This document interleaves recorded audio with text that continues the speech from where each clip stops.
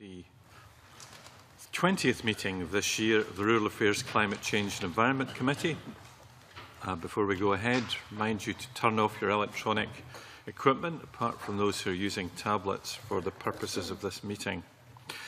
Agenda item 1 is a decision on taking business in private, and the committee should decide whether to take items 4 and 5, consideration of its letters to the Scottish Government on resource use and the circular economy, and on the Land Reform Review Group final report in private.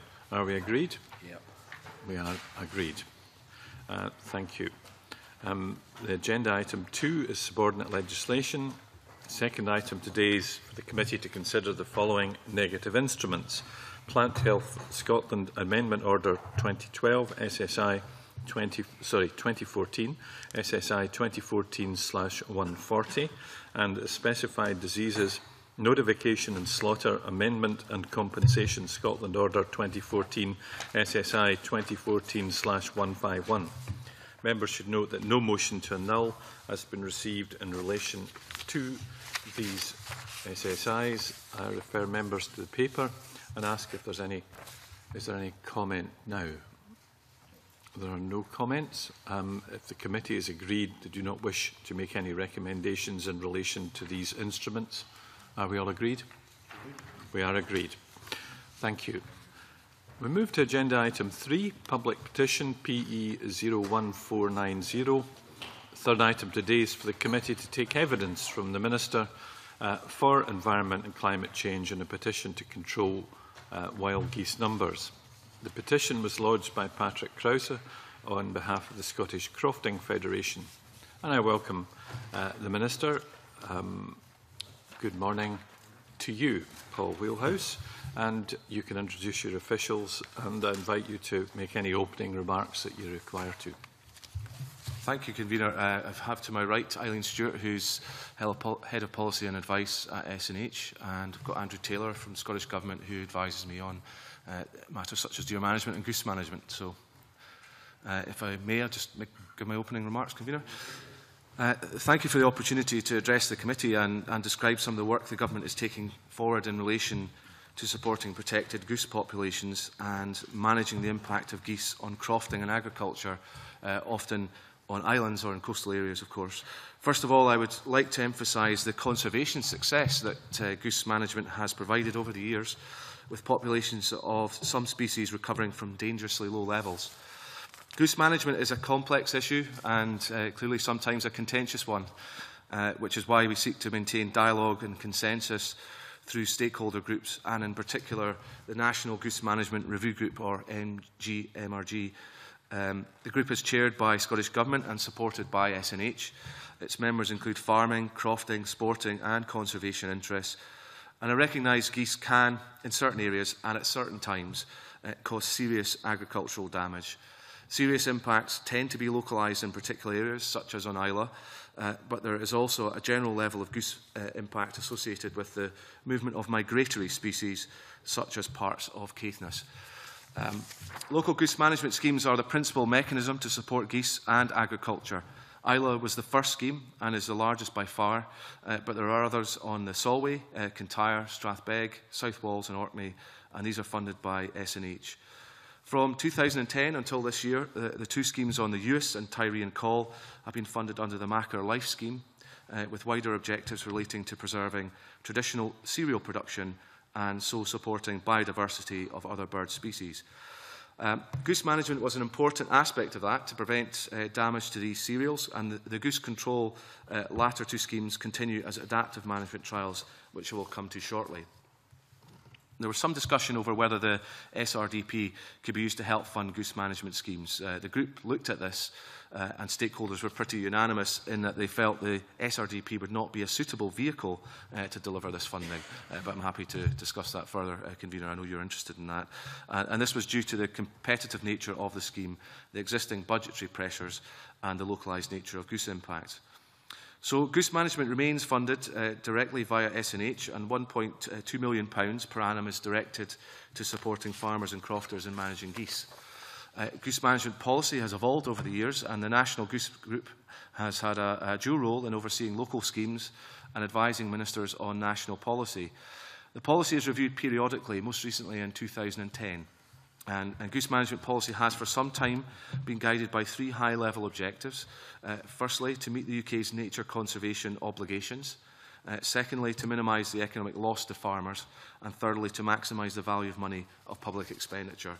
The government response to the 2010 review welcomed the report, particularly the recognition that goose management schemes had been a conservation success and that the local approach should be continued. We also recognise the challenges in relation to a few vulnerable species, such as Greenland white-fronted geese on Islay, and the coverage of the schemes in certain areas and the issues around rising costs. Finally, the study undertook to pursue an adaptive management approach in relation to geese, and I'll describe some of this work next. Over the last 2 years, SNH has been developing adaptive management pilots designed to prevent serious agricultural damage on Scottish islands from resident greylag geese. Pilots are running on Orkney, the Ewis, Tyree and Coll, and a Lewis and Harris scheme is due to start this year. The pilots have been developed with local input and have been generally welcomed by local crofters and farmers, and they differ in design due to local conditions. SNH have used the powers available to them in legislation to licence the limited sale of wild goose carcasses arising from the pilots. The general prohibition on the sale of meat from wild geese was introduced for conservation reasons, and we recognise the concerns of certain stakeholders in weakening those controls. However, we believe there are sufficient safeguards in place to allow the sale in these cases, and the move has been a success. Finally, ministers announced in 2012 that SNH would examine how to develop an adaptive management approach to goose management on Islay. Clearly, this is a very controversial step, and I have assured stakeholders that we would only proceed with these measures if we were certain that this could be done in a manner compliant with domestic and European legal obligations. The Islay project is ongoing, and SNH is in the process of consulting interested parties on the draft strategy. Part of this work includes consulting EU member states on international aspects of managing migratory goose populations. And in closing, Convener, in summary, I just think we can agree that we are dealing with a complex and contentious issue, and that there is no one-size-fits-all approach or solution for managing geese. We also value discussion and consultation and seek to maintain a consensus where we can, and this has been a necessarily brief description of the work we are involved in, but obviously happy to take any questions the committee may have. Thank you, Minister, for that.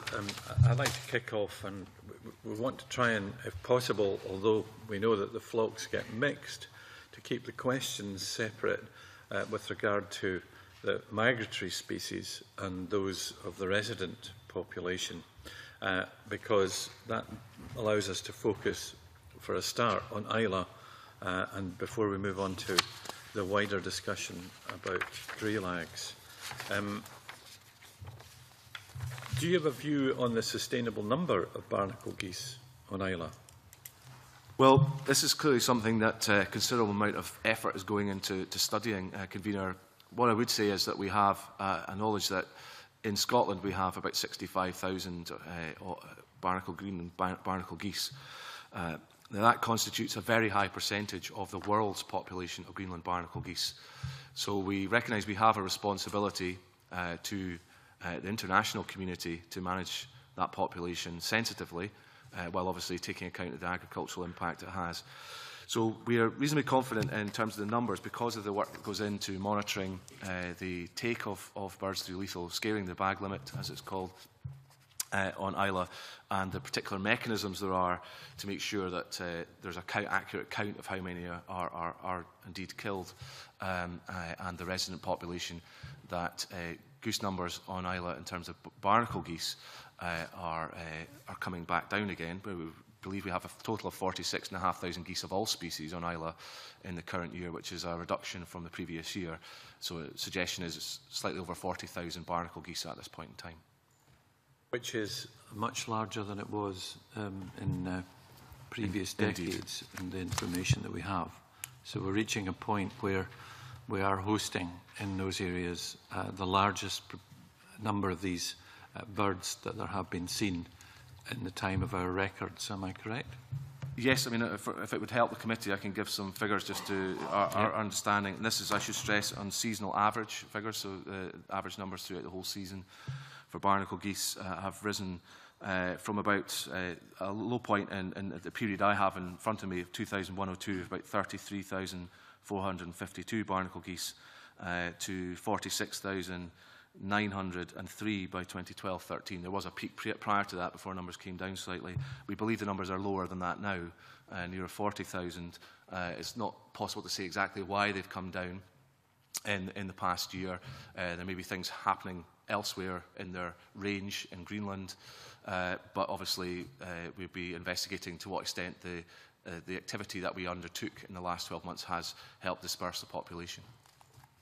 And the question about dispersal obviously is important, because if there's a displacement effect, then other areas are being affected by barnacle geese in particular.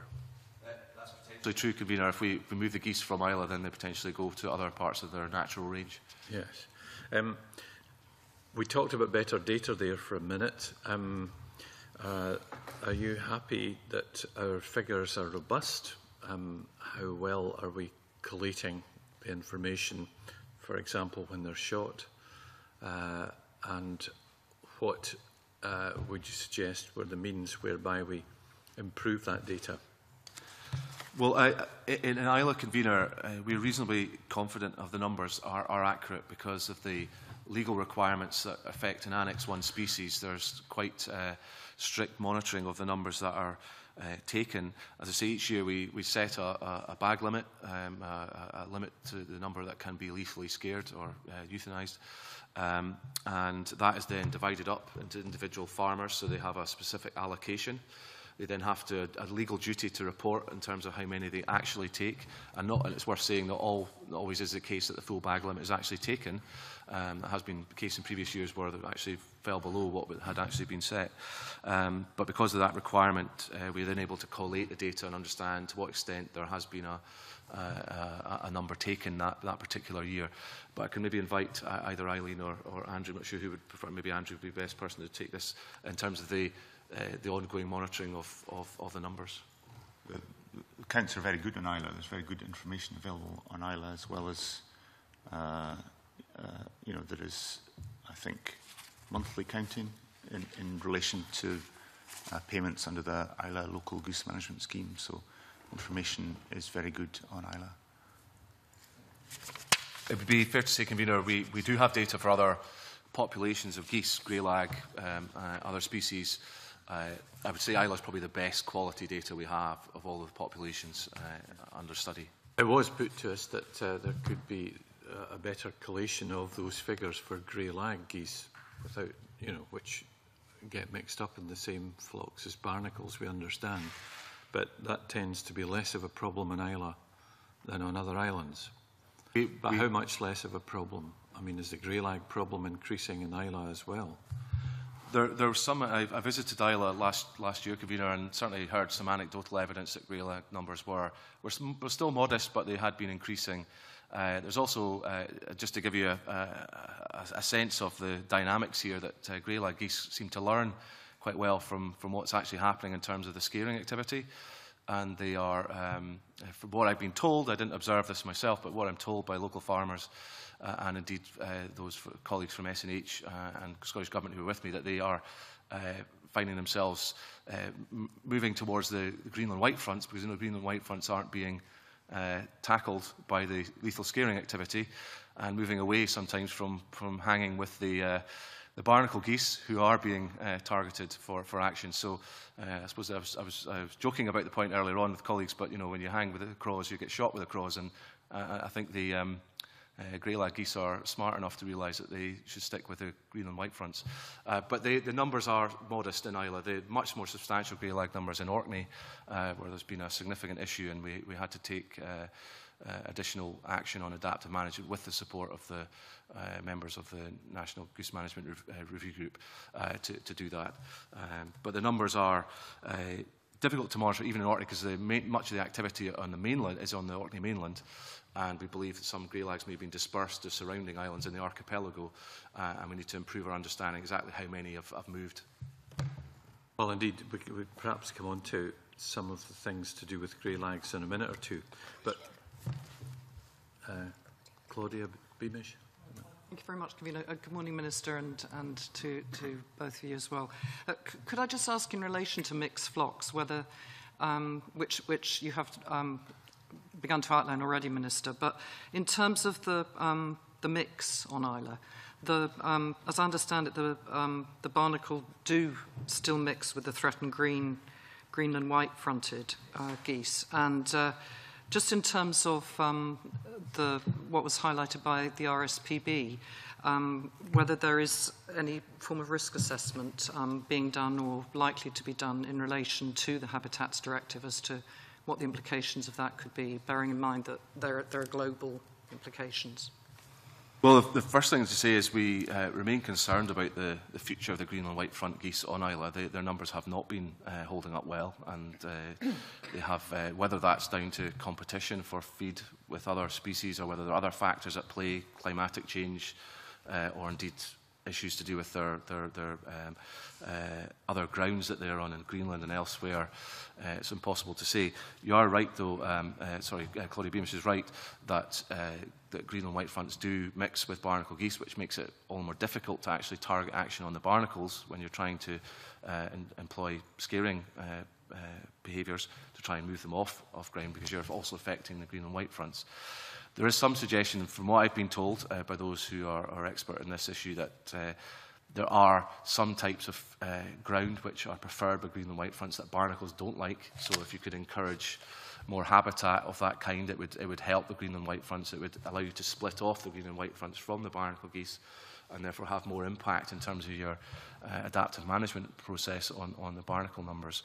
But we're clearly, in the course of developing a dossier of what we are doing, we have to demonstrate to the Commission that we're treating very sensitively both the impact on barnacles, but also particularly the green and white fronts, which are from the period when the schemes were last reviewed, green and white fronts were flagged up as the major conservation concern, and it was agreed that more activity would be targeted to helping them in future.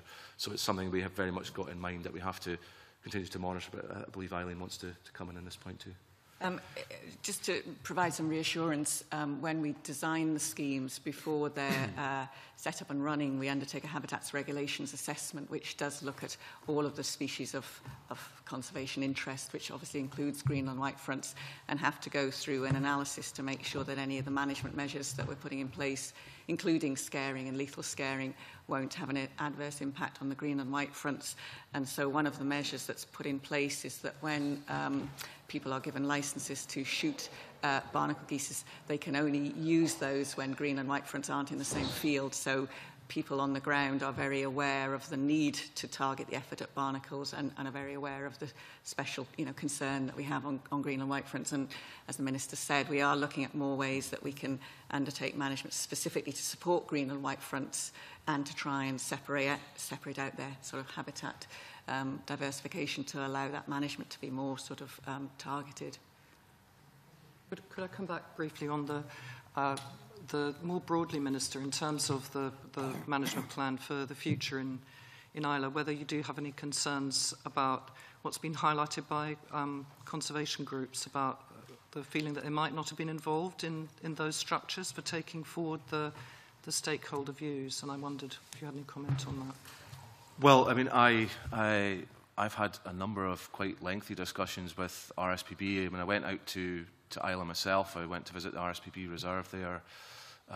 We've always been open to dialogue with the RSPB, and indeed they're involved in the National Goose Management Review Group, as are WWT, I think. So, conservation groups have an interest, and I would just say if there are other groups that have a desire to be involved, then to communicate that to us. But I've not been made aware by anybody so far saying we don't feel we're being involved in this. I'm certainly aware of the concerns RSPB have about the approach, but I believe they have been well consulted, and indeed I've invited RSPB to, in the case of the Isla situation, to bring forward their own suggestions, if they have any, of how we can perhaps manage the habitat along the lines that Eileen and myself have been just discussing, how we can manage the habitat to try and provide either more sacrificial feeding areas for geese, using underused land, maybe neglected land, which might be suitable, or other approaches that they can bring forward. So I certainly would welcome any suggestions they have. Okay, I was going to mention about management methods now. Andrew Bauer from NFUS brandished a report which he said was about to become active in Isla. When can we expect to see that published so that we can understand the implications of their proposals for management, adaptive management? Well, I will invite maybe Eileen to comment on the report, convener. It's an ongoing study. We gave a commitment in the run-in to my visit to Isla, and indeed subsequently, that we would work with local stakeholders to try and identify a strategy for adaptive management that would be working in sympathy with our obligations under the Habitats Directive and Birds Directive, and also in trying to manage the serious agricultural damage that I saw for myself when I was there. And to put things in perspective, we have, when I was Mr. Craig Archibald's farm, I visited, saw one field with 2,000 to 3,000 geese in it, and they were feeding very voraciously, I have to say. So there's definitely quite clear evidence of impact at a local level.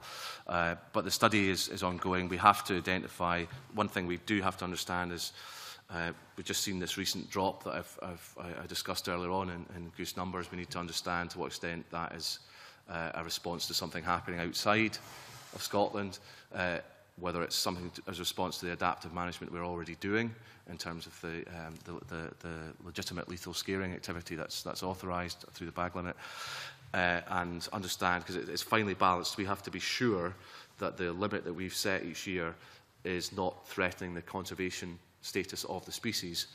And so there's work going on that basis, but perhaps Eileen could give you more detail, convener, on the status of the report itself. Thank you, convener. The draft Isla Goose Management Strategy is in its second draft version at the moment, and it's on our website and available for download at the moment, so we can certainly pass on the link to the committee. This is the second version. The first version was circulated to all the key stakeholders, which included RSPB, WWT and NFUS and so on. And we've had some very constructive comments from a number of those parties. And we've tried to take them on board in the second draft, which is available now. We had a meeting of the National Goose Management Review Group yesterday when all those parties were around the table, and we spent over an hour discussing the management strategy then. There's also been, obviously, discussions and meetings on Isla, and there was an open meeting 2 nights ago where people were invited. There were notices all around the island, and people were invited to come and discuss the strategy, and we're seeking as wide input as we can get. It's quite a lengthy document. It runs to about 70 pages, so obviously there's quite a lot in there, but we are trying to address all of the issues around geese and ensure that the conservation status is at the heart of it, but obviously to try and do what we can to find a sort of sustainable solution which also reduces the impact on the farming activity. It's a very live, ongoing piece of work. Okay. Do you want to comment at this point, Alec? Yeah. It makes sense. If that's all right with you. We're going to raise this later, but we've got there already. So I wonder if, just to follow on from that, one of the concerns that was raised with us in our stakeholder meeting was, obviously we're talking about migratory species, so other countries are involved. And I just wondered whether anybody could comment on what discussions have taken place with countries such as Greenland and Iceland, and indeed with the European Commission, given that many of them will be affected in the life cycle of these species. Certainly, Mr. Ferguson, we are aware we have an obligation to consult countries like Ireland, where there's a significant issue with migratory species like barnacles, Iceland, Greenland, and forgive me with one other, Netherlands. And the Netherlands. We have written to all of these administrations outlining our emerging approach and inviting them to give feedback. I believe there's been some informal discussion with the Irish officials, not minister to minister, but with officials. But we haven't yet had formal feedback from Ireland on their position and the implications. But it's something clearly. Sorry, Minister, we've written to the Netherlands, and we intend to write to Republic of Ireland. Okay, so yeah, so we have from If you want, you know, Okay. for the points you make, so that we can all hear it. Yeah. So, in case you didn't pick that up, Andrew was saying that we haven't yet formally written to the Irish, but we have written to the Netherlands, but we can get further information on that. But certainly we need to engage with these governments because the very high share we have of the global population, because of the implications it will have for their own biodiversity objectives in their own countries, and it's just you know, it's the responsible thing to do before we step forward. And we obviously want to speak to the Commission on the basis of having consulted our near neighbours about the implications for them, and to demonstrate that we have tried everything we can other than adaptive management to manage the problem. Can I just sort of get final clarification, just to put the concern that was raised with us hopefully to bed? I take it that where possible you would take any representations made from these other countries into consideration when finally approving the plan that's being worked on. Absolutely. I mean, the intent is to get their genuine feedback, and obviously if they have any concerns, we need to try and address those concerns about the approach.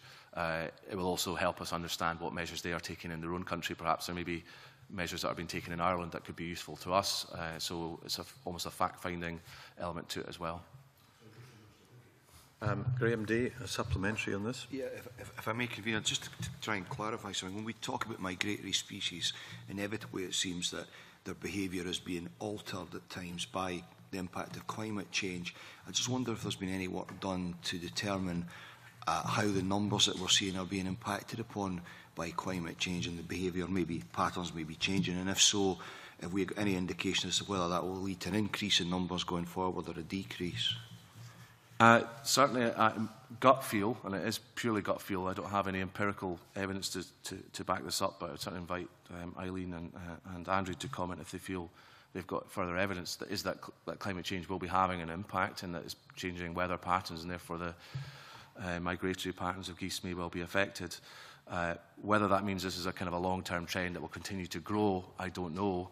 But there's certainly some suggestion in the case of Orkney that that has been a contributing factor to the substantial growth in resident population of geese that were staying in Orkney, you know, year-round, which is why we've targeted our action at the resident population and avoid shooting during periods when migratory geese are visiting Orkney. So it's quite tightly defined, so we know we're only hitting the resident population there to try and bring them back down to something like the levels they used to be. But there's a huge expansion. I think they went from a few thousand very quickly up to 20,000, and that, you know, all year-round impact on agricultural land, and given the importance of the beef herd in Orkney, and you know, grazing land for the viability of the farming community there, it was felt absolutely essential we take some action. So, gut feel, I do think climate change is having an impact. How we monitor that, I guess we obviously have, you know, we're developing our research programme as a government, and obviously groups like Climate Exchange and others are involved in looking at the impact of climate change on Scotland. But, you know, the SRUC and others, we could potentially ask to look at this issue, but maybe Eileen would want to comment on what research we are doing on the impact of climate change in this area. Yes, thank you. There is quite a lot of work going on looking at populations and population trends. Wildlife and Wetlands Trust do work for us and have an annual contract to monitor, keep tabs of the numbers trends, both in this country and overseas. So we do have that very good data, and we can do analysis of how that's changing in relation to climate changes. We're also undertaking more tagging of birds as well, and ringing of birds to try and see if there's any change to movements and behaviours within the UK. So I think it's an area of active investigation and something we should continue to focus on. Nigel Dawn. You know, I suspect you've gone most of where I was hoping you would get me, but I guess my question is, are we seeing trends, and I think we are, which suggest that in many ways this is a global issue, and that what the Scottish Government is doing, clearly we have territorial responsibility, but these birds are responding to global weather patterns,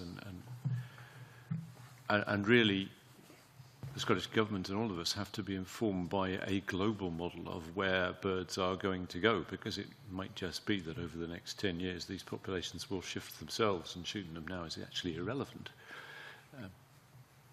Well, clearly it's one of the things we have to be very, very mindful of is the conservation status of a, as a globally important species. And while I think the migration in this case is maybe on a regional level, if you take sort of northern hemisphere, if you like, rather than entirely global population, one of the problems we have in identifying whether it's climate change or another factor is we don't know what's happening to the geese when they're at the other end of their range up in Greenland, and clearly there's huge climatic change happening there.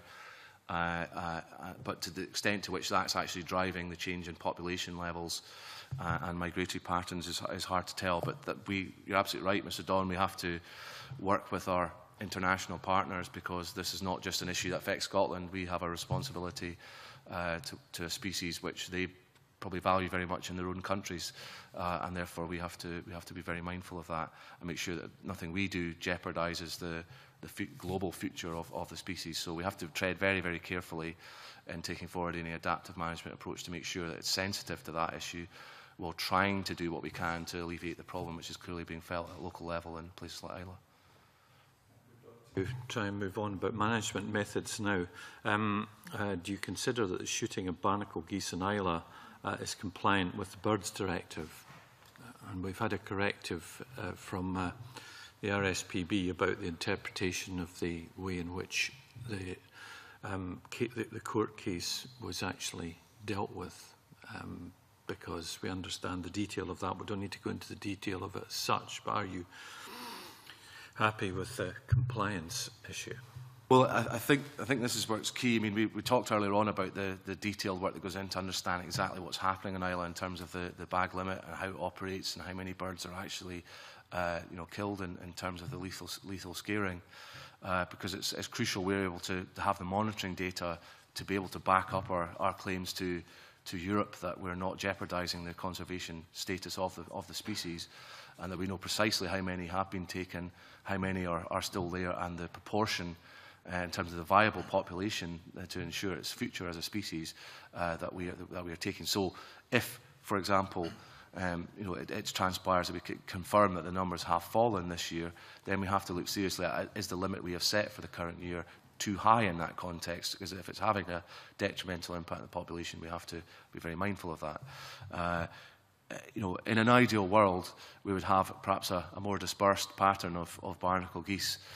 We're unlucky, or people of Islay are very unlucky. Lucky in many ways because they're a tremendous spectacle, and I understand they're very attractive to tourism, but at the same time unlucky from the point of view of the farmers, in that it's hitting the best quality land. So we have to help them manage that situation, but be very, very mindful that we need good quality data, which I think is one of the issues that came out of the previous court case about the ability to monitor and record and ensure that the bag limits aren't being exceeded is absolutely crucial. So we put a lot of effort in, as Eileen Stewart and Andrew have explained, to making sure that takes place. And talking about controlling the geese, short of shooting them, are there other methods? Because the question of scaring has been, questioned about the displacement effect. So what can you say about that to us just now? Well, what appears to be the case when you have non-lethal methods is that they are effective for a short period, but then the birds are intelligent, they adapt, and as I've explained, there are particular species that seem to be particularly adaptable, so that there's only a short-term benefit from that activity, unfortunately, would it were otherwise. I've seen for myself, when I visited Islay, some scaring activity being conducted while we were visiting one of the farms. We could see a neighbouring field where the geese were being moved on with lethal scaring, and they flew approximately about half a mile and dropped down in another field. So I think there's a challenge there. There's relatively limited amount of very good quality agricultural land in Islay, which is highly important for the livestock industry there. And unfortunately, you're just moving the geese 2,500, 3,500 of them at one go from one field to another. And so you're just merely moving the problem, displacing it around the island. And it's even more complex, as I said earlier, in places like Orkney, where perhaps you're displacing them from one island to another, and then there's maybe not a similar level of scaring activity going on that island, and therefore they start to hammer those fields. So we have to be very, very conscious of the fact that we need to try every method that we can, short of lethal action, but at the same time, it clearly doesn't seem to work in the longer term. So hence why we've challenged other stakeholders to come forward with ideas that might help us. Are there other long-term approaches? The point that Eileen Stewart made earlier on about separating off geese, different species, so we can maybe help the Greenland whitefronts by giving them more of the habitat they prefer, and then take more decisive action in terms of managing the barnacle geese problem. I know this may be a bit left field, but it's been suggested that cannon netting of geese before they're dispatched could possibly be a method that was used if you're confident that you're able to separate out the different species of geese. Is this something which has been tried? If I could maybe bring in Eileen Stewart on that one, convener? I don't know whether... Well, maybe Andrew Taylor, sorry, would be... It is done. It's done under licence, usually to ring birds, to capture them and ring them, then release them. If this was done in the context of controlling geese, obviously, they would then need to be dispatched in some compliant method, but it would need to be done under licence. Yeah, okay. Graham Day? Yes, speaking to the stakeholders previously, and also when most of us were at the Royal Highland Show and conversations strayed onto this issue, there's a general recognition that geese are actually quite hard to shoot. I just wondered what training, if any, is offered to ensure that any shooting that takes place is effective, and what training, if any, is offered to the farming community in a general sense for goose control. Well, it's certainly a very important issue, and we've actually encountered difficulties in Orkney, as I believe committee members are probably aware, with use of non-lead shot being insufficient weight to actually take down a goose and avoid injuring the goose and allowing it to live on, and obviously the welfare implications of not actually killing the goose outright. So there is a bit of a challenge. I know RSPB are concerned about use of lead shot, and we are trying to work very closely with Basque to support the use of non-lead alternatives. Bismuth, I believe, I'm not a shooting expert myself, but I believe bismuth is the one that's being trialled.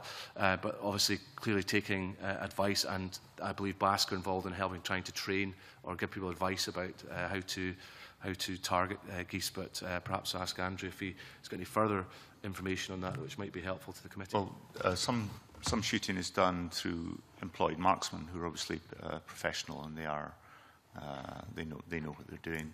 And some of the schemes, there are volunteer shooters using shotguns, and they tend to be keen shooters anyway. And as we said, we've had workshops with Basque in some of the island areas to support this as well. Okay. Jim Hume about netting, I think. Sorry, just to clarify on the netting, I asked the question last week about netting and if that was a possibility. We were told from some of the witnesses that netting was illegal. Could you clarify the situation, whether it is illegal or not illegal, or is it under special circumstances? Well, I understand it would be illegal unless it's done under licence. Mm-hmm. I understand it's used largely to capture birds, to ring them, and then release them. But you mentioned, through the convener obviously, you mentioned in your remarks that about dispatching them as well. I presume you've been... If it was to be done in the context of control, mm-hmm. they would need to be, having caught them, you would then need to dispatch them in some way. So there are licences that are happening at the moment for netting, not just for ringing, but also for dispatching the bird? It's not done in this country. I believe they've done it in Netherlands. So is it a potential option? I understand. I mean, I think they gas them in the Netherlands. Okay, thanks. Graham Day, supplementary. Don't gas geese in Scotland. On a perhaps more humane note, one of the topics that we discussed previously on the committee was the possibility of introducing contraceptive into feed, which is a tactic that's been used in Venice to deal with the pigeons, and it was suggested to us that was not particularly a road that we would want to go down. But I wonder, in the context perhaps of Orkney, a risk straying away from Isla temporarily, where there is a huge concentration of a particular species, whether that's an option there. Well, I think the problem we would have in any, I mean, I understand the potential value of that approach. The problem we have is because it's indiscriminate potentially. Other conservation species or high conservation species could be captured, whether it's other type of goose in the case of green and white fronts, perhaps in other island areas, or it may be another bird altogether, which would have a high conservation value, and therefore we could have the risk that we could damage our conservation objectives in other respects. So while I understand the potential effectiveness of it, we would have a concern that we would pick up other species that would be potentially damaging effects on. And obviously if we did it in Isla, the main concern would be green and white fronts, and the potential therefore to cause serious problems for an already threatened population. But I do accept the principle, but it'd just be difficult to implement in practice. I accept that argument in relation to Isla, but I wondered if in Orkney it might be a more viable option given the concentration of one species there. That was... Well, if I may, maybe invite maybe Eileen, would it be appropriate just to comment on Orkney, whether there are those risks in Orkney? I think, again, it's something of a possible long-term option. Certainly at the moment we're not aware of any work on that area, and as the Minister said, there are issues of how most of these things, it's more to do with how you would administer them in a safe and humane way is as much of an issue, and you know, avoid the indiscriminate kind of impacts as developing the actual contraception. So I don't think it's certainly a short-term measure that is likely to be useful to us. Claudia Beamish. Thank you, Convener. Minister, just to take us back to the issue of the lead shot, which you highlighted in relation to the weight of the shot and the fatality issue. I understand that there's new evidence or new recommendations from the Food Standards Agency on the toxicity of lead shot, and if I'm right, I think that at the moment it's illegal to use lead shot on wetlands but not on terrestrial ground. So I'm wondering about the implications for that, and there has been advice from the Food Standards Agency, as you'll know, about the dangers of eating too much game that has been shot with lead shot. So I'm wondering if you've got any Scottish Government evidence you could highlight for us on that issue, and whether there is a view being formulated on it.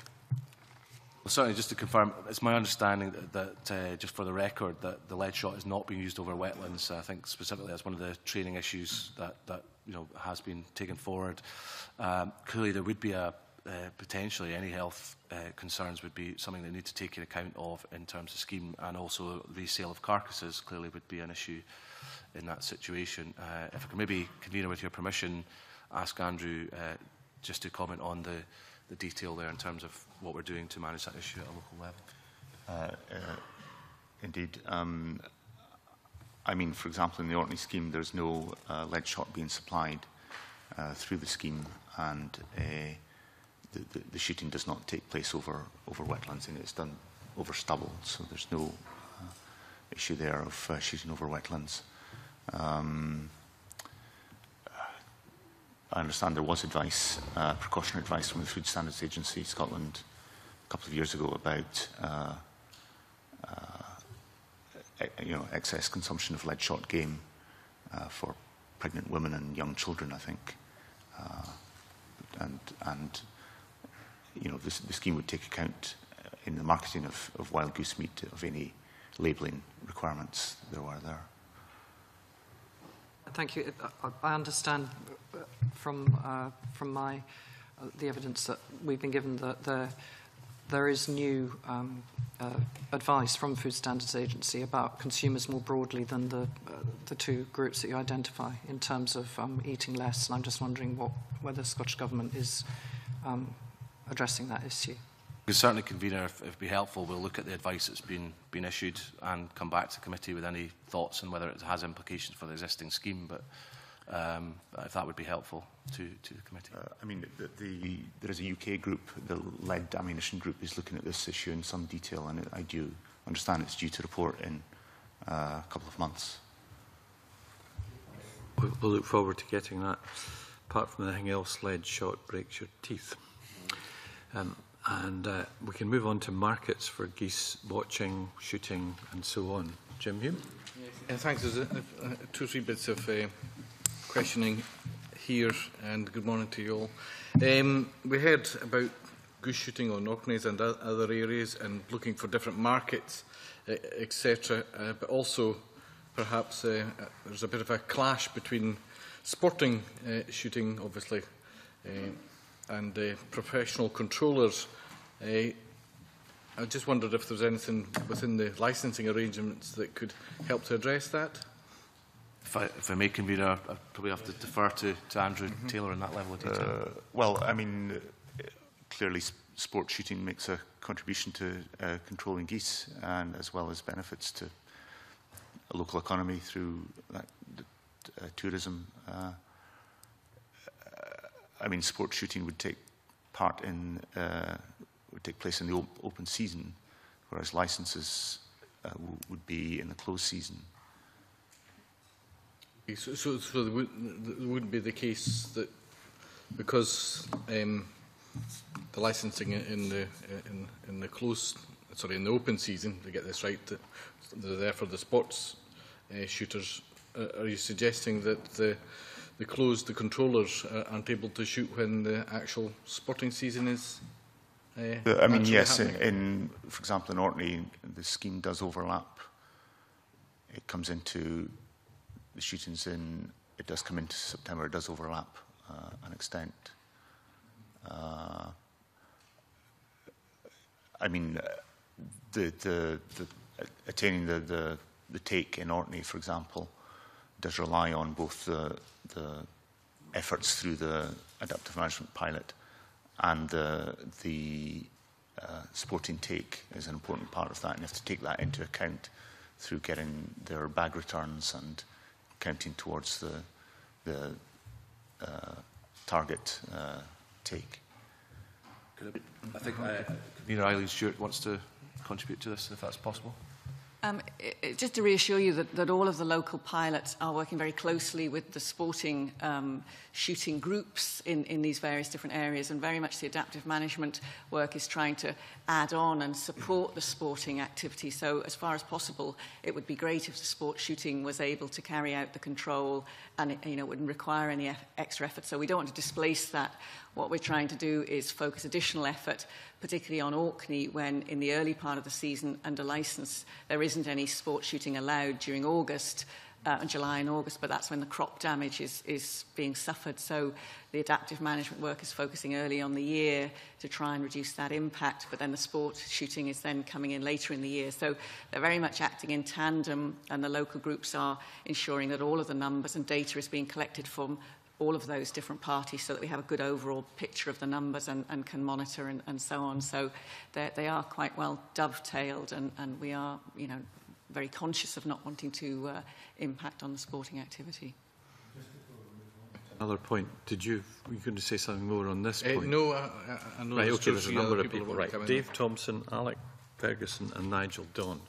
Thank you, Convener, and morning, Minister and Eileen and Andrew. It's just to kind of follow on from the point that Jim was raising there, and the conflict between sports shooting and shooting for other purposes, and the sale of the geese, into the public and so on. I mean, we heard from some witnesses who were saying that estates that are primarily looking at sport shooting can pose a problem in a sense, because although a crofter has a right to shoot a deer if it's eating his crops or her crops, they've no right to shoot the goose, because the goose belongs to the estate, and they would need permission because of the sporting rights in relation to geese. But if you look at community-owned estates like Storris Uist, it's much easier to get an agreement, to allow crofters to deal with the geese on their land. And there does seem to be a conflict between these two things. I just wonder if we could comment a little bit on that. Well, I mean, I'm aware there are potentially a number of different aspects of this issue which relate to land tenure. One example would be, I suppose, if you looked at the wildlife tourism aspect of it, I know there obviously the Agricultural Holdings Review is seeking to deal with this situation, but there's little incentive for a tenant to invest perhaps in bunkhouse or accommodation to exploit that market opportunity if they're not going to get the value back from the investment they make. So there are some legal barriers sometimes that prevent that. But in terms of the actual sporting activity itself, I can see how the point might arise that you would need consent of the landowner to obviously shoot on the ground if that wasn't part of the existing tenancy rights that you had. What we need to do in terms of managing a number of species conflicts, not just geese, but there are similar issues with other species, is to try and make sure that that all those who are affected by, in a negative, potentially negative way, can also see the value of the species in a positive way and maximise the opportunity there might be in this case to, if a tenant farmer or crofter in this case is suffering agricultural damage and they can see no gain in it for themselves in terms of perhaps generating a sporting income, where there's a quarry species, I should stress, then that limits the opportunity for them to be able to adjust to it and say, okay, I can live with the geese being here because I'm getting something back from nature having delivered a large goose population to my area. So there is a challenge there, I think, and something if the committee's got any evidence in that, I'd be happy to look at it. Ferguson. Thank you, Convener. I was interested in what Eileen Stewart was saying about the involvement of the sporting sector, if I can call it that as well. But referring back to something that Dr. Walton of RSPB said to us when we had the round table session, he said, I actually asked him about any suggestions on how we could increase the quality of scientific evidence that was available. And he came back very strongly. In fact, he apologised for being fairly strong on the point, was his exact words. But he said a lot of sport hunting of greylags in Orkney goes on, but the gathering of data on hunting bags is exceedingly poor in Scotland compared with other countries. We have no idea how many geese are shot by people coming from places such as Italy on sport hunting visits. If we are to have the proper, robust science that I would not argue needs to be behind any scheme, adaptive or otherwise, do we not need to address that point somehow? If may, Convener, I maybe address it, but I'll just briefly just say that for purposes of brevity, that clearly I understand the point that's being made. I agree that the more information we have on the population levels and indeed the amount of activity in a sporting sense is undertaken, and therefore the reduction in population level that's there, that will help us inform our policy, both government and indeed SNH. But maybe Eileen wants to comment on the detail.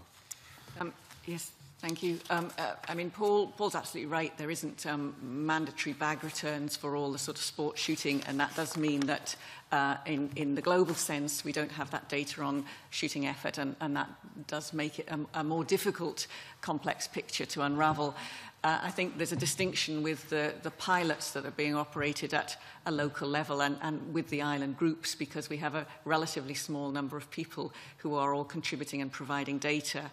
And we think there's a high level of consistency with the data they're providing and the models that we have, population viability models, so we can see what we expect the population to do and we can monitor what that would do with different levels of take. So at the moment, that is all suggesting that the data we're getting is very good from both the voluntary sport shooting and the adaptive management pilot. But I think that's why we've chosen to take forward those pilots in an island situation where we've got a reasonably coherent groups of people who work together.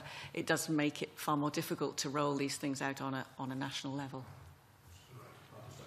Clarification. And Nigel Dunn. Thank you, Convener. I just wanted to come back on Eileen Stewart's comment that there was some management shooting ahead of the season.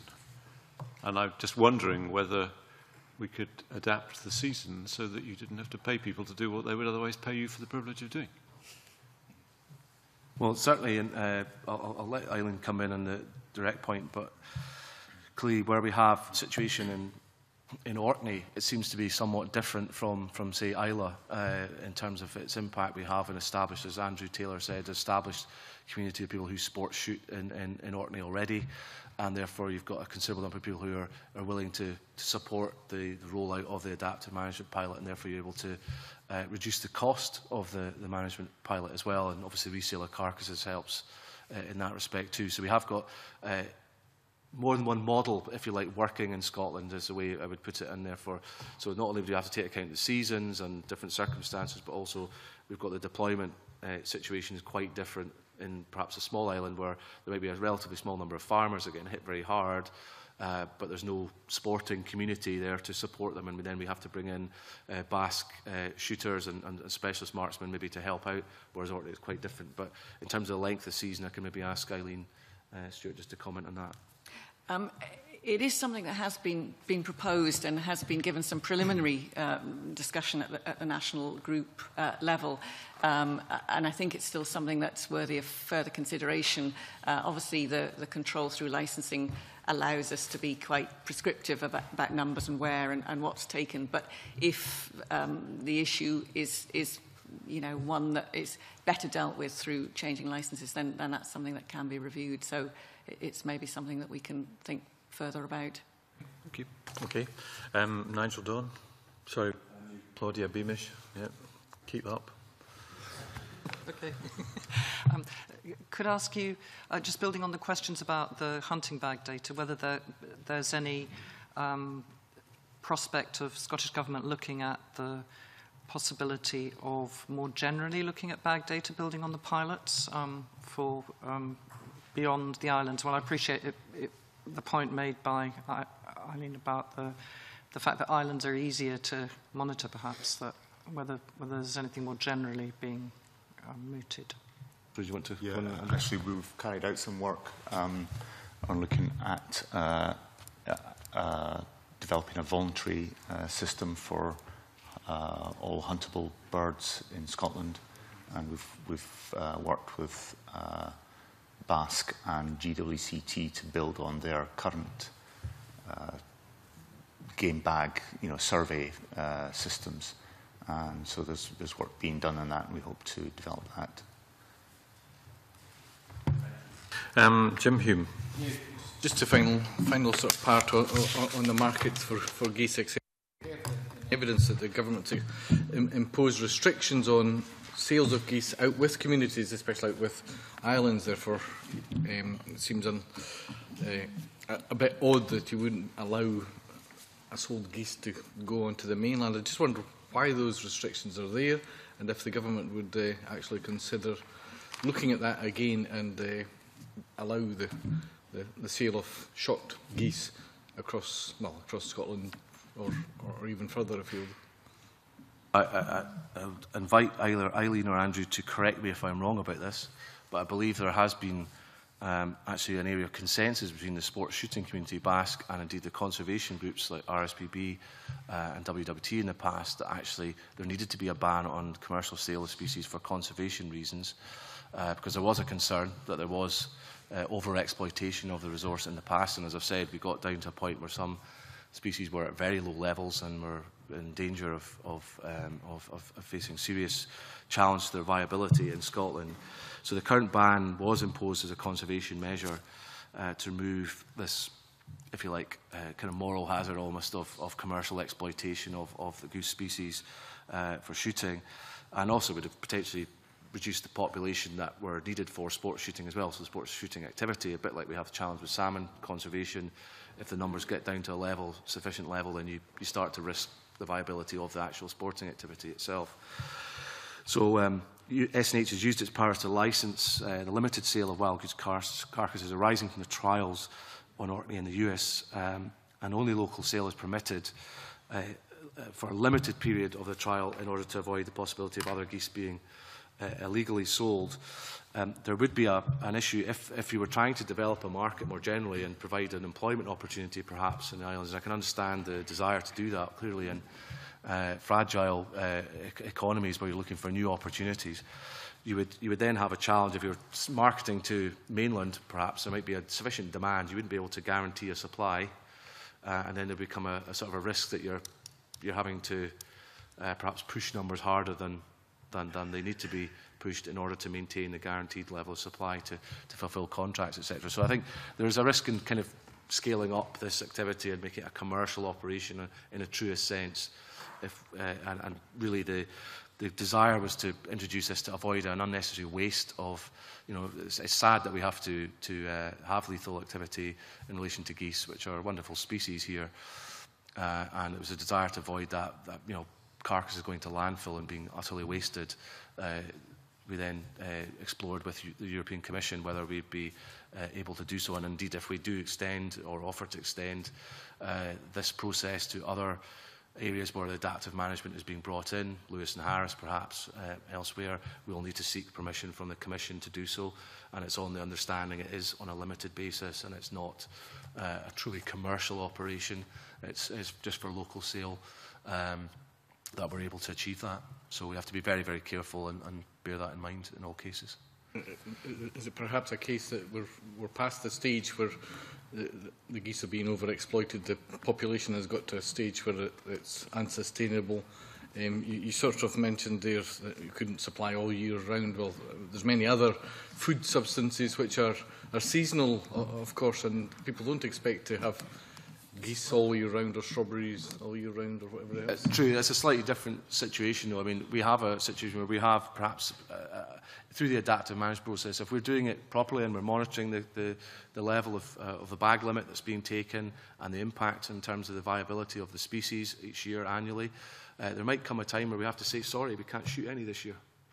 And that's something we have to face up to, that you could create an industry around this and then suddenly tell them, sorry, you're not allowed to kill any this year because the population is, to pick up the point Mr Don made about international obligations and having to liaise with our neighbours and partners on the health, the conservation health of the species. We could, have a situation where we're basically putting people into redundancy because we could no longer exploit that commercial opportunity. Because we could be putting people into jobs opportunity if we do allow that is true, but I think you would. It might be somewhat irresponsible when we know, as we've said this year, we've seen a substantial reduction in barnacle goose numbers. Okay, it's a different species and it's not the one we're talking about in Orkney, but there could come a time when we see a substantial reduction in greylag numbers, perhaps because of climate change, as Mr Day said, or other factors in other parts of the range, where we'd be effectively responsible, SNH, Scottish Government, saying, sorry, you're out of a job. So we have to be very, very careful about this, and the primary purpose of having the sale of carcass was to avoid the unnecessary waste of a valuable food resource at a time when we're unfortunately having to take this action to reduce numbers in Orkney and elsewhere. But let's do it in a way that's not wasteful of that. It's a real shame if we're shooting these geese and their carcasses were going to waste and not being used at a time when they could be used for local food. That was the desire, rather than trying to create a new industry, which I could appreciate that if you had certainty of numbers and you could manage that over a period of time, you could build up an industry, but we're not in that position, I believe, at this stage. Do we have numbers or percentages of the amount of geese that are shot that actually go to the food chain, or and the geese that are shot that are actually... I'm not familiar with that level of detail. If I may, maybe ask Eileen Stewart, convener. Yes, at the moment the numbers have been relatively small. Something like about 1,000 geese from Orkney have gone into the food chain. I don't have up-to-date figures from the US, but it's a relatively small-scale activity at the moment, and so it was felt to be probably more appropriate for it to be a local industry, and that was to some extent what some of the stakeholders were saying. They wanted this to be a local community initiatives to support local jobs and give them another kind of asset on the island. So there is that element. And I think probably the other thing just to mention is that one of the other challenges would be if you open this more widely, it would be very difficult to distinguish between a greylag goose breast and a green and white front. So that's obviously one of the other risks that we want to avoid is the wrong sorts of geese ending up in the food chain. So that's another thing that we just need to be aware of. If I may, convener, you say 1,000 of the Orkney geese end up in the food chain. I presume that's per year. Do we know how many are actually shot altogether? In Orkney, it's around about 5,000. So I think at the moment it's sort of building up, because obviously this is just a new initiative, and so people have only just become licensed and so on. So I think we would expect it to grow a little bit, but it's never going to be a very mainstream activity, I don't think. It's purely an anecdotal comment, convener, but I was just recently in Orkney for the Islands Ministerial Working Group and was keen to explore whether goose burgers, which are now being produced, are on the market, and it was actually quite difficult to find them. So I think it is, as Eileen Stewart said, still an emerging area, and it's not necessarily, they don't appear in local restaurants in great numbers or as a local resource. So that might be an opportunity locally to make something of it while it lasts. to maybe market it to local tourists as a unique product in a Scottish context. Very good. Dave Thompson. Thank you, Convener. Minister.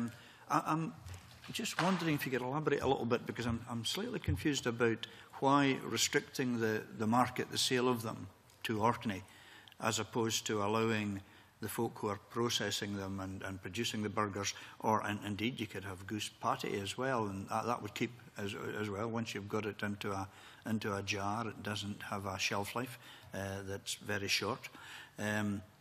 Surely the control would be over those who are allowed, who are licensed to shoot them, and those who could be licensed to process them. The actual market, restricting it to Orkney or Uist, I don't see how that actually affects the numbers shot. If you control the shooting and the processing, is that not enough, surely? And then that would allow them to build their market a bit more widely, because I mean, the grey lag, there's lots of them. Yeah, that might change in the future. But if we're monitoring it closely, we're going to see that change beginning to happen. So licence conditions could then be tweaked. So instead of someone being able to shoot 1,000 a year, they might just be able to shoot 500. So we would have the ability to, deal with it through the licensing. Because I'd be really keen to try to create jobs in Uist, for instance, local folk who could set up a processing business, as I say, doing burgers or doing something like patty that's got a longer life. So I'm just wondering if you could comment on that. Well, I certainly sympathise with the points that Mr Thompson expressed. I mean, clearly if there were no concerns that we had about either the stakeholder views, we've got to work very carefully with our stakeholders on this, as I'm sure the committee will appreciate, and only take them as far and as fast as we can. We have to have confidence in a number of points that were raised earlier on about understanding, Mr Ferguson, understanding exactly how many are being shot, what their impact is on the population level. So there's all the backdrop, if you like, of having to be very clear about what is actually happening on the ground in terms of the adaptive management process, how many are being taken, and give confidence to stakeholders and the Commission that we are managing this effectively, they can trust the data they're seeing, that there is no risk to the conservation health of the species. And it may well be in time that you can get to a position where you have a regular adaptive management pattern that you, and the stability of the population is such you know exactly how to do that, and that might give a more favourable climate for the employer, in this case, to establish a business. But all we're saying is there's a risk at the moment there. We could end up in a situation where we're working 1 year to the next at the moment in terms of population numbers, and we might have to draw a line and say, sorry, this year there's no shooting activity at all, because some calamity, perhaps weather-related, might have devastated the flock elsewhere or here. And we have to be very mindful of that. We then have to do everything possible to help the geese boost their breeding numbers to sustain the future. So we could have to put things into reverse in some respect. So I'm just conscious that there's that aspect. The conservation issue is underpinning all of the concerns we have about, let's tread very carefully here. We're just exploring this issue for the first time in some years. And we need to be very careful about how we progress. But I do understand the point that's been made. If you could generate long-term sustainable jobs out of this without risking the conservation status of the species, then I think that would be a useful outcome, in the sense that, we clearly, allowing the sale of the carcasses does allow those who are helping support the process to get something back from this in terms of sustaining the cost of shooting and undertaking the control work. So, it would help sort of recycle some money back into the management process. But we just have to be very careful about how we tread, and keeping the market tight at this stage, for the reasons that Eileen gave, a means by which we could manage, understand exactly what's happening, be able to show an audit trail almost of what's going on in terms of the sale of the carcasses and what they've been used for. And I have in mind that, you would potentially have a risk of not being able to sustain the level of activity needed to support a bigger contract, where you were maybe selling to thousands of customers in the mainland. We are talking about 1,000 geese at the moment, that would hardly scratch the surface of potential demand. Yeah, very briefly. Just a quick follow-up point. We did hear a bit of evidence as well that some crofters in particular are thinking about stopping work on their crofts because the sheep are just decimating them. If they stop working their crops, then the stuff that the geese are eating disappears. Then the geese don't have food and the geese die. So the longer we take, it sounds as if, yeah, we need to do more and get more evidence. If people stop working their crofts, then you could have repercussions from that. The food isn't there for the geese, and therefore you've got a problem. I wouldn't want this to drag out too long, Absolutely. I mean, we are absolutely aware of the impact on farmers and crofters. I would stress, I would make a plea through the committee. It's just an observation that we've had in the last 4 years. I think only twice have the Crofting Federation attended National Goose Management Review Group meetings, and indeed we had one yesterday which they were unable to attend. So, we need better engagement from... Conferencing? Do you well, video conferencing? We have offered that, and indeed they can dial in to the meetings, but we don't have regular engagement. I would really strongly encourage, with great regret, there hasn't been that degree of involvement in the National Goose Management Review Group in the way that the NFUS, BASC, SLE, RSPB and others are very actively involved. So if there are... All these other bodies live close to Edinburgh. And we're talking about real difficulties for people who actually require to be at meetings of this sort. And I would make a plea that we find a way to do that. Well, that has been offered, Convener. I've offered video conferencing to the Crofting Federation for that reason. But I understand individuals involved actually live quite close to Edinburgh, so it's not necessarily a barrier to attending meetings in Edinburgh. But we have a need for, and I've written on this basis to I believe in the past to Crofting Federation to ask them to please to participate in these meetings. But assuming that can happen, we will get a better understanding of precisely these kind of implications, because I want to understand as best I can how we can help crofters in this situation. Clearly the pilots are designed to help in some of the particularly strong crofting areas, but if there are other areas that we're not covering in the pilots, then obviously I would invite the committee and indeed members who've got a close crofting interest like Mr Thompson to let me know, and then we can take that on board. Thanks for that. I think try and move on to other government actions, which Cara Hilton wants to lead on just now. Yeah, thanks, Convener. Good morning, Minister and panel. A key issue that was discussed at the stakeholder roundtable last week, and which you've already touched on yourself, was the balance between conserving geese populations and obviously the right of crofters to work their crofts. So can I ask how the government can help to strike this delicate balance, especially given the spending constraints for the goose management schemes is more limited and indeed in some cases has been cut quite significantly? Well, it's indeed a very important area, as Mr Thompson was also highlighting, that we need to work closely with crofters. I appreciate that many crofters struggle, those that are trying to make a living from crofting full-time, really struggle as it is. And clearly many others don't generate sufficient income from crofting to generate a living, so they're having to work in other areas as well. So they may be also constrained in terms of the time they can spend in managing an issue where there's geese presenting themselves on their croft. So it's clearly an important issue.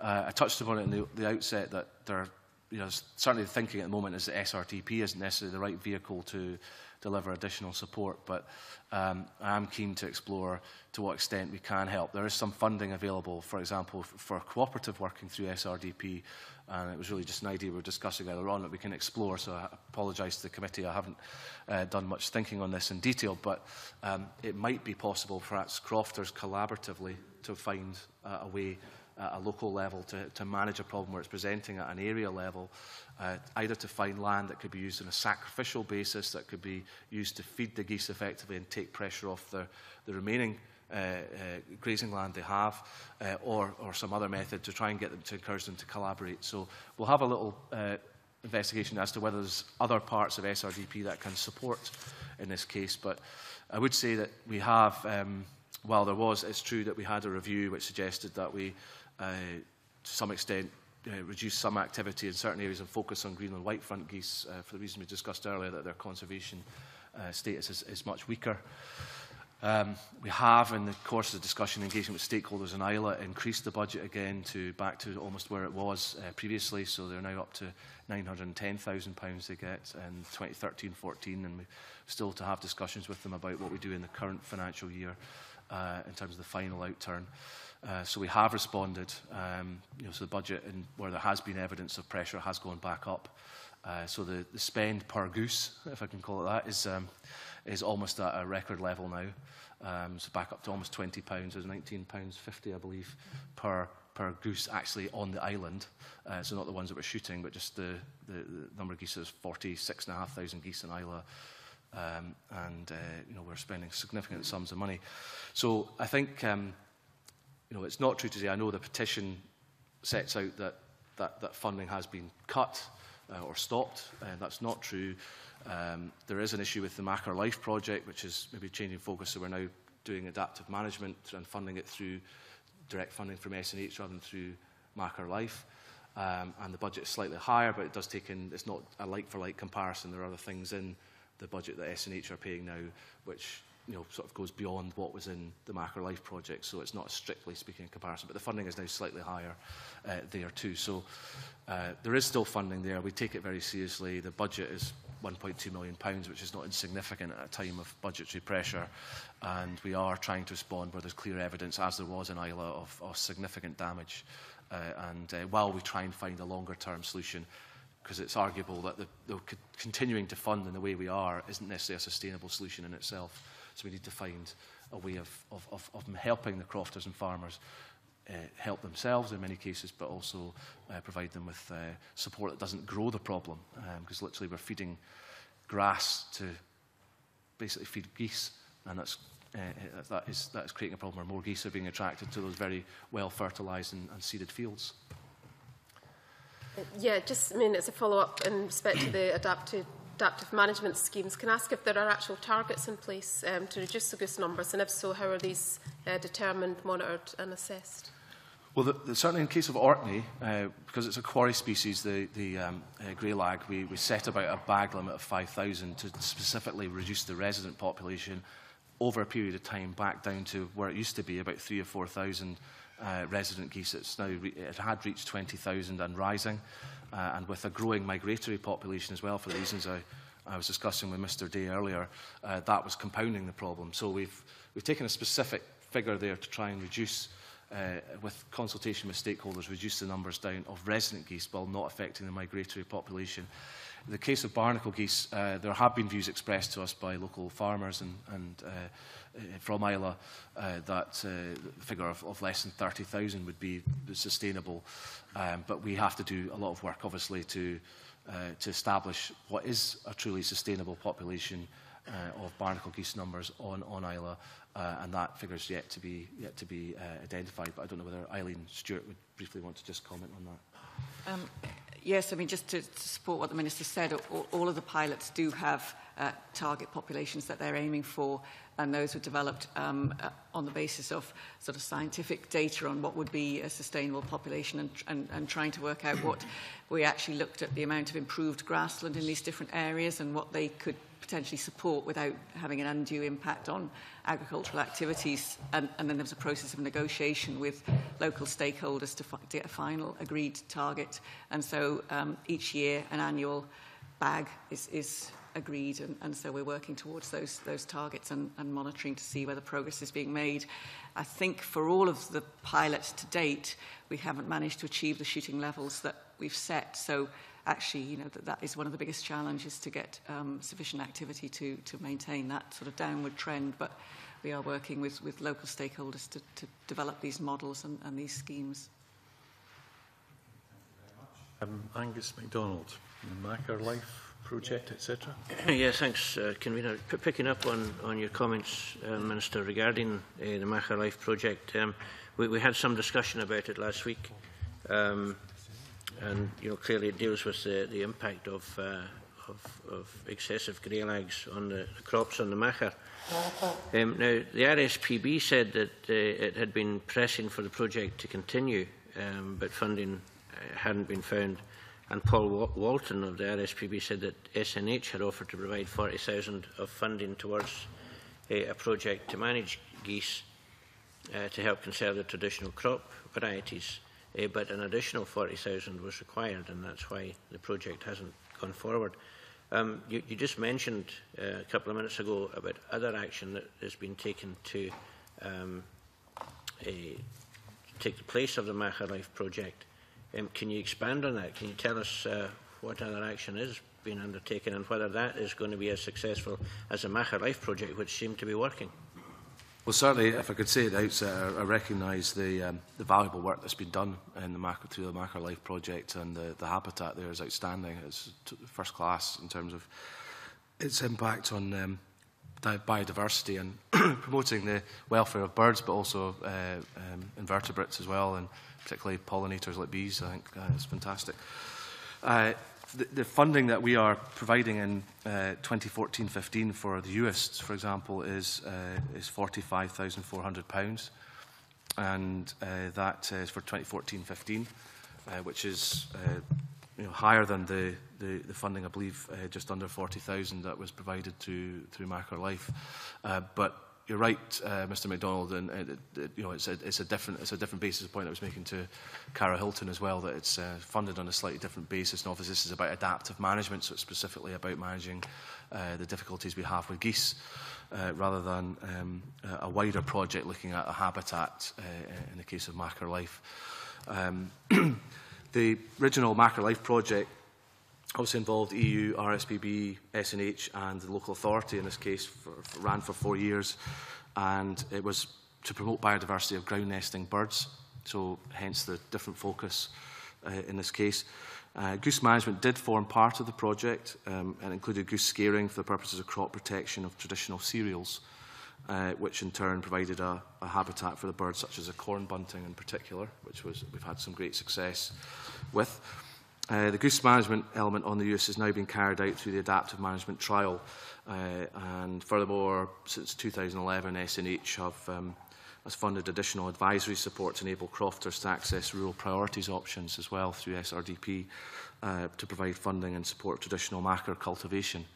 And so that potentially could continue under the SRDP as programmed in terms of the agri-environment. So we'll need to have a look at what the detail could be delivered on a similar basis to support the traditional cereal production, which obviously helps with the habitat for the corn bunting and other ground nesting birds, and obviously the greening measures that the Cabinet Secretary has announced in CAP as well would equally apply in crofting areas to those non-crofting areas. So we have a number of different tools that could be supplied. So I recognise the point RSPB made about the quantum of funding, but we're not just saying the adaptive management budget is the only thing that we're going to be spending in those areas.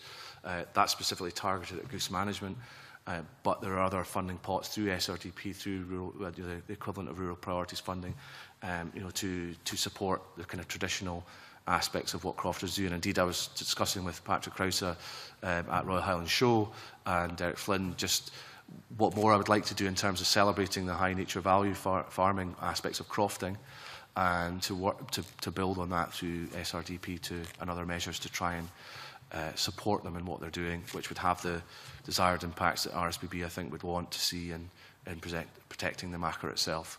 So I guess it's something we need to evolve on, but I'm sure I would welcome any views that Mr MacDonald or others have on that. Is there a prospect of you going back or looking at the Macher Life project in future years if the new systems don't quite get the results that you're hoping for? Well, I put it this way: I'd be very sorry if we saw a deterioration in the quality of what is an absolutely superb habitat. So I can give an assurance that I will keep an eye on the issue in terms of the prospects for the Macher, and work with colleagues obviously in the agriculture team to develop SRDP, which actually helps support that sort of scheme. But what we have to do is focus on the outcome we want, and is Macher Life the right kind of project to do it? If that is the case, then I'm sympathetic. But we have to focus on, in this case, we've got adaptive management. We need to protect the livelihoods of the crofters and farmers from serious agricultural damage from geese. At the same time, we've got our obligations under biodiversity duties and our targets for 2020 to try and work with stakeholders such as crofters to protect what biodiversity we have and enhance that if we can. And I'll give an undertaking to do that. But Eileen may want to comment, Eileen Stewart, sorry, convener, may want to comment on what other things we can do to support the projects. Yes, certainly. I think it's just important to recognise that the Maca Life project was a very good project, but it was very broad-based and obviously had the support of European funding, so was able to undertake a variety of works. And the purpose of those European Life projects is to trial new approaches to develop innovation and so on. And so what we are hoping with the adaptive management pilot is effectively it's an evolution. So we will take a lot of the successes and a lot of the mechanisms that we used in the Maca Life, but evolve it in a way that's sort of sustainable in the long term. So one of the approaches under the Maca Life project in relation to geese was effectively non-lethal scaring by and large. So, it was scaring and obviously the geese are moving around the crofting areas and as numbers get larger, then obviously that task gets harder and harder. So the adaptive management approach is targeting a geese reduction so that then the resulting population is more easy to manage and effectively crofters will be able to start taking control of that themselves and there'll be a sort of a smaller problem to deal with at the end of it. So I think what we're doing is we're in a process of transition to a new approach, and we hope at the end of the adaptive management pilot that we'll have a much more manageable problem that we can deal with in the longer term without that degree of sort of funding support. So we haven't stopped sort of the Maca. We've evolved and many of the activities are maintained through this coming period. And we obviously do review on an annual basis and we'll be able to amend if problems emerge. Thanks. I'm just picking up on your point regarding the larger numbers on use, the increasing numbers. Clearly, that's creating the overspill that's moving on to Lewis and Harris. And the Minister mentioned in his preamble that work is starting there this year. Is there a timescale for that? I believe that we're looking, places like Tyree, for example, it's another area that's affected to have something in place for August and then look to extend later on in the year. I believe Lewis and Harris are slightly later than that, but maybe just invite Andrew so it's August as well. So we'll hopefully be able to start the adaptive management then. I mean, just for the record, I believe, while the figures aren't as solid in terms of the population on Euston, obviously we want to firm up on that. We believe there's about 7,000 resident grey-lag geese now on Euston, so it's getting to be significant numbers. And on Euston, yeah, and Bibecula, so it's a significant number of geese. Thank you. Follow up on government action from Graham Day. Thank you, Convener. Coming at this from a slightly different direction, Minister. We've talked about conservation of species, we've talked about to protecting farm incomes, we've talked about biodiversity. But it does strike me that if you've got tens of thousands of geese doing their business, as it were, on farmland, that must have the potential to have an adverse impact on the natural environment, both in terms of pollution of water courses and perhaps impact on other species. I think the ewes have been mentioned as a species that will be an animal that's been impacted upon. I just wonder what information is available on this and whether this may be as much a reason to take action as the fact that the geese are damaging crops and impacting upon farm and croft income and food production. Well, the two aspects of it, kind of very briefly just mention the impact on other species first, because I think that's also something you should note. The evidence I saw from Isla showed clear destruction of corncrake corridors where geese had got in behind fences and just stripped the grass completely bare. So there are issues, certainly from the point of view of impact on other conservation priorities at a local level, which we have to factor in. But in terms of the impact on health and the wider environment of doing the business, as you politely put it, I think it's a significant issue there. We are aware that it's not uncommon or not unknown, I should say, for salmonella to be transmitted from geese to sheep. but it's not thought to be common. So just to make the correct point, I picked that up incorrectly. And geese are not generally regarded as a reservoir of infection, but it's not unknown. So it's possible that there could be a transmission of salmonella from geese to sheep. We are aware, as I say, of some other impacts on biodiversity. Geese can be a source of infection, and obviously, clearly, where you have excrement of any kind involved, it can impact on water quality. Although we're not aware this has necessarily been substantiated in Scotland, but it's obviously something, if emergent evidence does emerge that there's a localised impact, then clearly we would take that into account.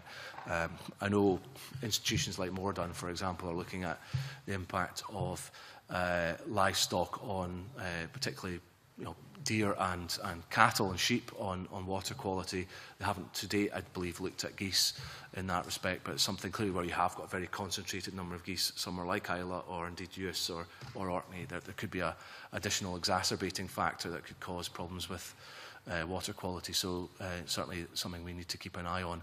But we don't have a wealth of evidence in this area, but it's not unknown for salmonella to be transmitted to sheep. Thank you very much, Minister. We are happy to get, the evidence you've given us to put this in perspective, and of course we'd like to write about this a bit further when we reflect on what's been said. It seems to me that in terms of the science, that we're getting clearer ideas about the numbers and why they're being distributed where they are.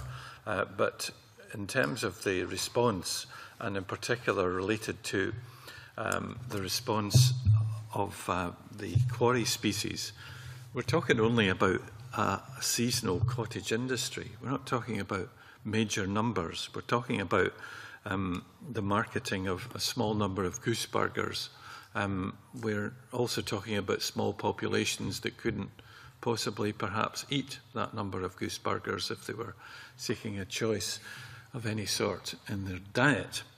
But it would seem to me that you might want to think about this in terms of the total allowable catch approach which we have in fishing, whereby local people could know what number of geese could be processed in the following season on the basis of the up-to-date knowledge that you have, and that we recognise that perhaps the small abattoirs that exist for things like turkeys, in the case of one that I know of near Ullapool, in the case of other small abattoirs in Harris and other places, that they might well be able to cope with the numbers concerned. So without, disparaging your remarks about creating an industry and then making people redundant, I think people are used to seasonal small cottage industries in that case. And therefore, if you're thinking about this in the way forward, I'd hope that you'd make sure that we do see that as a perspective that could help crofting income in those areas. So finally, just to ask you about this, we want to see everyone collaborating. We want to make sure that the Crofting Federation's collaborating too. Noted, thank you very much. But there's been quite a number of issues raised here, and those raised in the petition were specific to the crofting areas. But do you see this, because there are different situations in the different localities that are affected, as some means to create a national plan that takes into account a differentiated way forward? Well certainly, Convener, I would regard it being important that we keep an eye on, while there may be local extenuating circumstances, local conditions that need to tweak schemes at a local level, so they're appropriate. That we need to have in mind that we have a consistency where that's appropriate in approach. So on a like-for-like basis, if the circumstances are similar, you try and be fair and have a consistency applied. That will obviously help in terms of demonstrating what we are doing to the Commission, that we are dealing with things in a consistent way as well, and give clarity and transparency about what we're doing. I think we always have to be mindful there are local circumstances that might actually be, in many ways, in some cases, impossible for even a cottage industry to develop in certain locations just because of lack of available skills or facilities, indeed. I know there have been suggestions about mopping up the additional product, if I can call it that, from in Orkney and other places using it for fish feed, for example, and other opportunities that have been presented. There are some technical issues there that apply because of, apologies, I have to read this out because it's transmissible spongiform encephalopathy, TSE, Scotland regulations, and the implications they have for processing animal proteins into the food chain, and there are certain prohibitions in place for using, say, poultry products, but because these are wild birds rather than poultry, there may be some difference in interpretation that can apply. But even if there was no such prohibition on using poultry products in this way, the protein would have to be processed in an authorised feed plant. So there are some technical, and that requires a bit of investment and scaling up to be able to deliver that. So it's not as straightforward as it may seem. But I do take the point on board about needing to be mindful of the opportunities that could arise for a small-scale industry at a local level. But we just have to be careful that we bring our stakeholders with us in this. They have been supportive of this approach to date in terms of allowing the sale of carcasses. We have to be careful we don't push them too far and are faster than they're willing to go. Thank you very much for your evidence, and I thank your officials as well, because we've had an illuminating session and it will give us some thought about how we respond and keep decisions about this petition and how we go forward in the forefront of our minds. So, as we agreed earlier, we're going to move into private in a minute or two to deal with letters on resource use and circular economy and the Land Reform Review Group final report. The final meeting, this is the final meeting before the summer recess, with the committee due back on the 6th of August. So with that in mind, I'd like to take this opportunity to thank everyone who's taken part and organised the committee meetings this year, to ministerial teams, to witnesses and so on. It's been very helpful to us all. Your valued contributions have helped drive the work of the committee forward, and it's a pleasure to be able to do so. So thank you very much, and we'll now move into private.